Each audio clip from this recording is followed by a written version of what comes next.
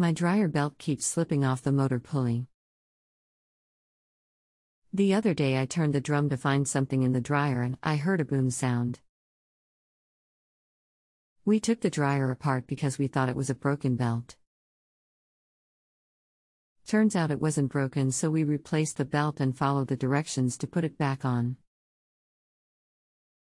We rotated the drum and eventually the belt slips off the pulleys.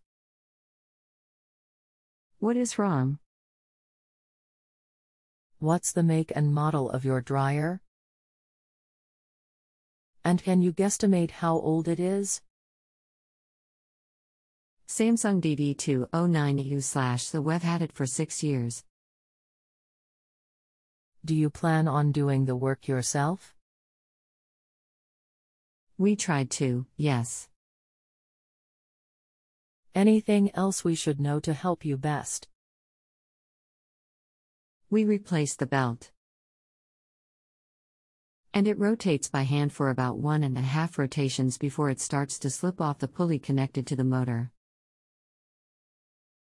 Thanks for counting on us to help with your appliance problem. My name is. I look forward to helping you. You are rotating the drum the wrong way if it is slipping off the pulley.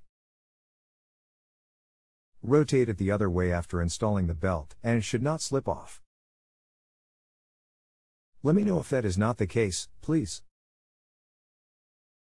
If you have a home improvement or appliance question and want to chat with an expert now, visit JustAnswer.com/YTHI.